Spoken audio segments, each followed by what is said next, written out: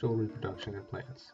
It involves the transfer of pollen from the antenna of one flower to the ovary by the way of the stigma of the same flower or a different flower of the same species.